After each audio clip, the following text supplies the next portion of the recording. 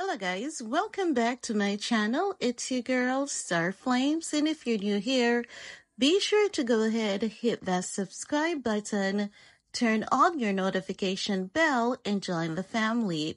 In this video guys, we'll be talking about Miss Kim Kardashian getting a new procedure, and not only that, she is giving the paparazzis the middle finger. Let's talk about it, shall we? Because we know that Kim is the queen of PR, and oftentimes she set up the paparazzis to take photos of her, and then she gets a trending moment in the media, and that's how she helps to maintain her relevance. But it seems as though when she is going to see her dermatologist, she doesn't want anyone to be up in her business, because we know that Kim Kardashian is very sensitive when it comes to her face, her skin, her youth. And the last time they captured her, she was leaving a plastic surgeon basically dressed the same. And that was just only a few months ago. And that was this year as well.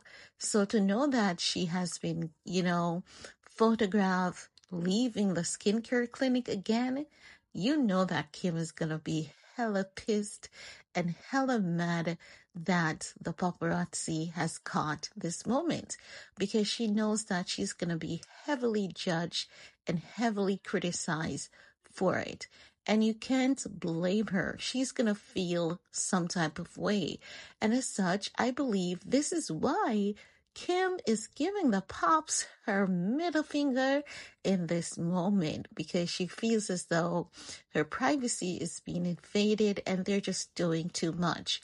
And when this photograph went viral, many people were in support of her, because they're saying that the paparazzi, they do too much and they're always up in these celebrity faces, and rightfully so.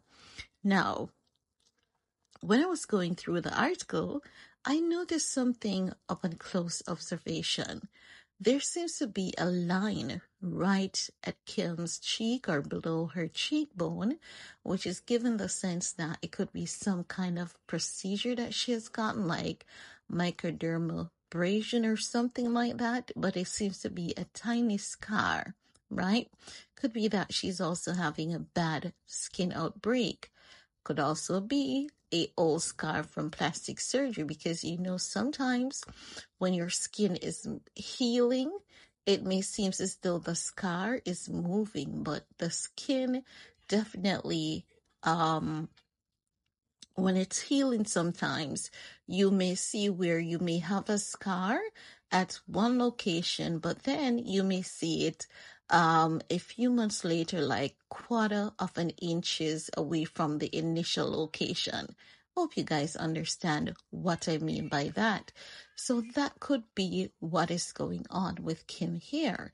It could be that that scar was right at that jawline where it was easily concealed, but by the process of healing and aging, it may have, the skin, moving the scar up, right? No, I'm not saying she's a skinwalker, but that's just the best way I can explain it. Maybe a dermatologist would know all the rhetorics and the right terms to use, to have you guys understand that a bit more. But I know that I'm not the only one who could see this scar.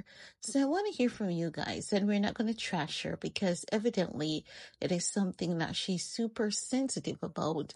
And with what is going on in the world currently with mental health, I'm treading carefully of how I talk about people, because you never know what could be going on with someone. I'm going to tread on this one because we're talking about her face, and she's very serious and very sensitive about her face, okay?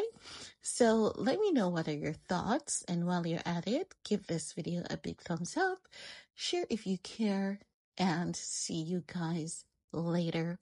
Peace.